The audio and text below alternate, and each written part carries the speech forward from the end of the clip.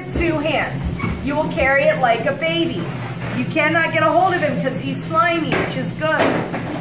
Put him in the eyes, pick up the body, okay? Don't hang him like this. Don't pick him up by the tail. You don't pick babies up by the toes, do you? So don't do it to my fishies.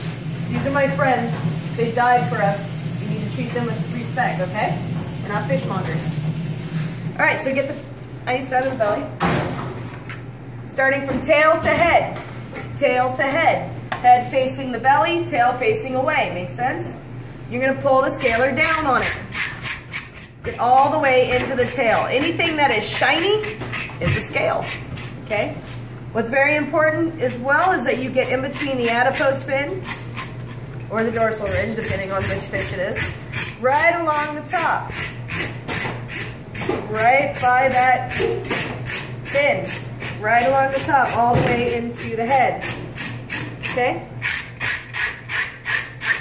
It does not take a lot of pressure. I'm literally just raking it across. You may have heard rumors that if you leave water running on top of this, that it'll keep the scales from flying. Horse pucky. All you're doing is wasting water and you're still getting scales on your face. Okay? I like to think of them as accessories. They make it shiny. Okay? You want to get down in between the anal fin and the caudal fin. Okay, right in between there. You want to get all the way down on the belly. Now, I'm taking extra time with this. This should take you no more than 45 seconds per side. Okay? Literally putting my hand in the belly, holding it up, getting all the way down on that belly. It is incredibly important that there's absolutely no scales left on this fish. See how I move the fins around so I can get behind them? See all these scales that are popping off? All the way down on the belly. You're going to scale your hand. It hurts. Suck it up. Okay? Or if it hurts you too badly, put on a glove. If you're scaling your hand that many times, there's issues. Deeper issues than what a glove can help you with.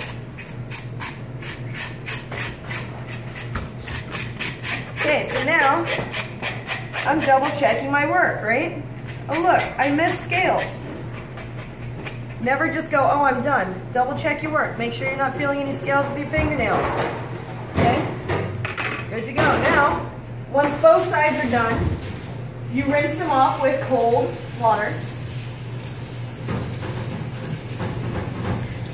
There should be no scales in the belly, no scales on the fish itself.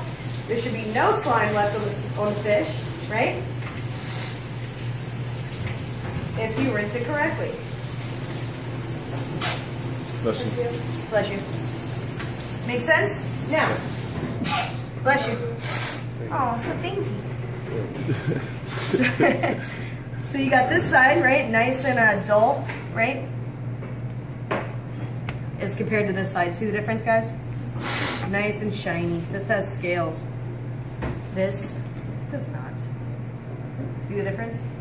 Now, all fish have 2 sides. That includes flatfish. Even if it's not pigmented and it's white, it still has scales. Okay? Alright, so now we know how to scale. You don't need to worry about gutting. Now you're going to pull the fish that you need to pull.